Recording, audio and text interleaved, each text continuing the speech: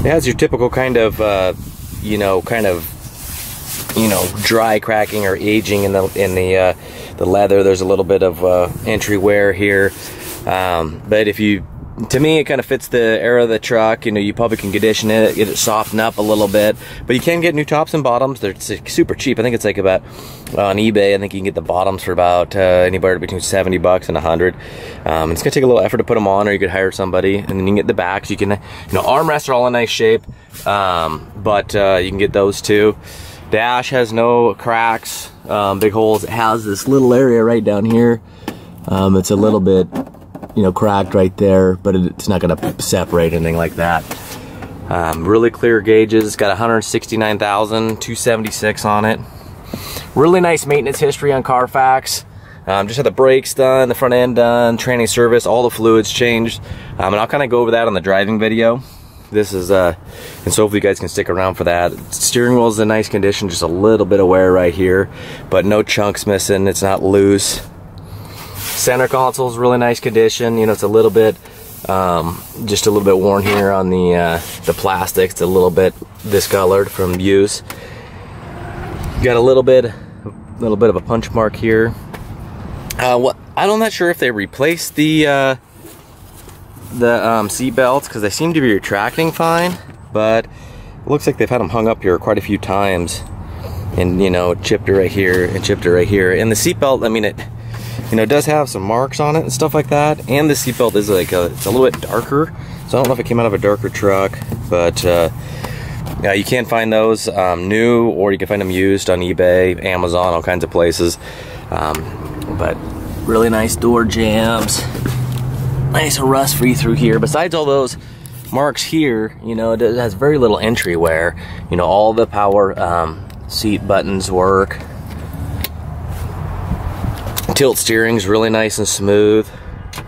Headliner doesn't have any sag or anything, and it takes a little bit of time to get that front seat to move forward, but the rear seat is just in mint condition. I mean, it's this truck really, if you wanted to replace the carpet kits, you can get $300 for the carpet front to back, and if you want to do the leathers, then you'd pretty much have a mint condition interior.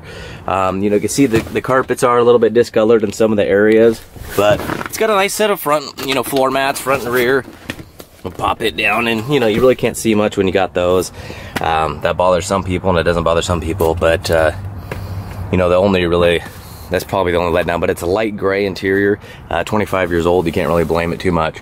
What's cool about this truck, it has its original books, manuals, it has the original sales brochure, still its keyless entry, key fob. But one thing that's always missing on these things is those two headrests. If you fold the seat up, it goes all the way up here, and it's completely flat if you want to go camping or store stuff. But you always have to pull the headrest out, otherwise you'll damage them. And from the factory, they come with a little leather bag case that I'll show you when we do the back. So it's really cool to see that still with the truck. Stuff like that often just gets tossed for some reason. So same kind of thing, a little drier, not as much entry wear here, but a little bit of cracking. You can see a little bit of discoloring on the center console. Armrests work nice, headrests, all that stuff's in good condition.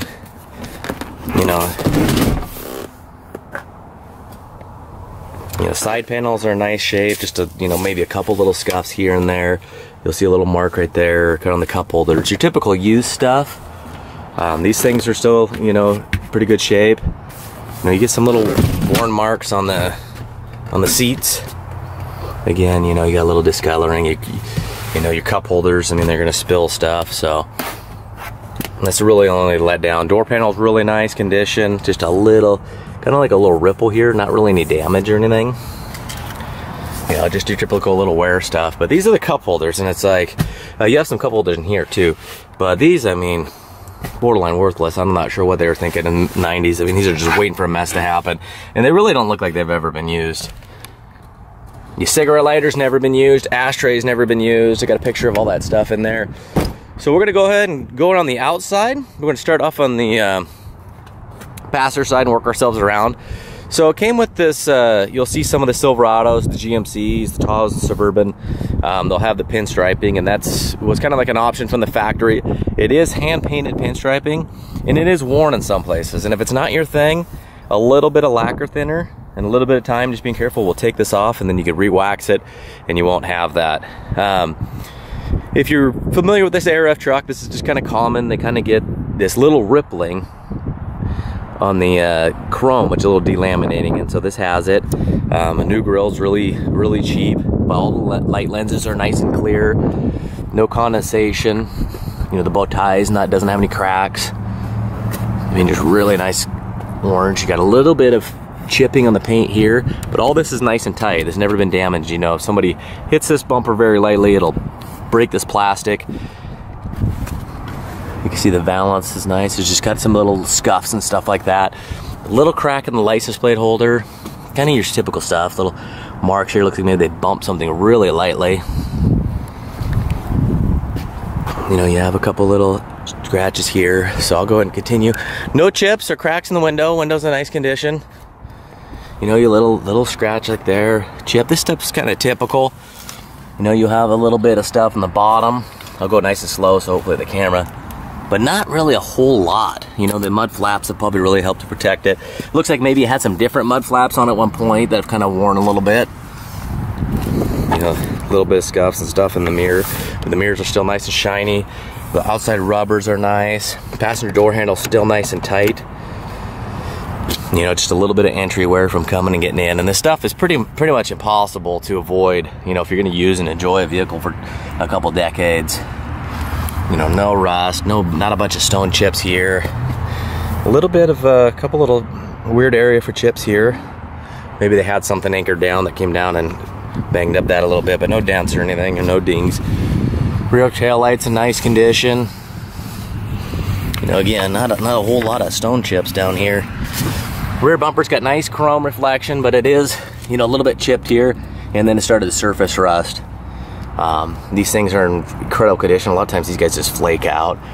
The bumper pad's nice. There's a couple little scuffs here and there, but it's cool to see this has never been popped through. No ball hitch. A couple little entry scratches and stuff like that. On the top side, so this is kind of the part of the package. I don't think this is a trail wagon. But Trail Wagon and like a couple other companies would do the hand painting, pinstriping, but you'd usually end up with a lot of like faux wood everywhere. But you'll get this, which is really cool. I love the way this looks painted to match. You can't see it from down here, but the top is a little bit faded and it's got a little bit chipped, but there's pictures of all that stuff. Inside the door, gas door, just really nice and crisp. Got the factory aluminum wheels, some 265 all-terrain tires with lots of tread left. The underside of this thing is really clean. The underside of the belly, again, you got those chips I was talking about. This door handle, obviously the driver's side, you're gonna get a little bit more wear. So it's a little bit more loose, but still it comes out about that far and then you're gonna start to engage the latch. Nice rubbers. Oddly enough, just a little scratch on this one. And then, in the right lighting, I mean, this fender's got all the same wear and tear. You know, you got the same little wear mark. It looks like it's been the same amount of time I had that other mother flap. A little bit of scratch here. But the pinstriping matches too. So, I mean, it matches just perfectly. But in the right lighting, this fender does look slightly darker. My wife thinks I'm crazy, but slightly darker, or not darker, but a little bit more fresher. It's really hard to tell. You go like this and, I mean, you know, you probably think I'm a crazy person, but, so I don't know if let me pop the hood. Don't know if the fender has maybe been repainted, because it's really tough to say, because, you know, all this has the same equal wear and tear. I mean, it all matches up. The bumper, the grill obviously hasn't been replaced. You know, the fender's never been adjusted, so it might just be my imagination. There isn't a tape line here. It's just nice, clean, flowing paint. So, but yeah, you look at all this stuff is just nice and tight. You look at the hood, never been messed with. So, might be my imagination, but maybe you guys can let me know what you think. But otherwise, I mean, anyway, it's beautiful condition. Underneath the hood's really nice and clean. Just had the AC charged up, a full tune-up. Had this little guy replaced. You know, those guys always age and nobody replaces them, and it kind of makes it look a lot better, and plus it's supposed to be nice and fresh. You know, air filter, oil change, all that stuff is good. Good battery. Under hood light works. Still got this little guy you pull out. Do you know if you need to, if you break down and you want to look underneath the hood. But let's see here. I'll got the key. You know, so still got the one key. Never been messed with. So we'll go ahead and fire this guy up. So we're gonna go ahead and let it run for a little bit. I'm gonna hang out here and answer some emails and some phone calls and let it get full temp. And then we'll go ahead and hit the road. You can see it's running nice and smooth. No shaking, no twisting. It has kind of your GM common little, you know, they just have noisy power steering pumps. So I had a step-side Silverado about 1.5 years ago, and I put a new power steering pump on it and then put another one on there, and and then, you know, the third one is on there is made the same noise, and pretty much every truck that I've had has a little bit of that, you know, kind of that GM power steering whine. So going at no reserve, all original, one owner.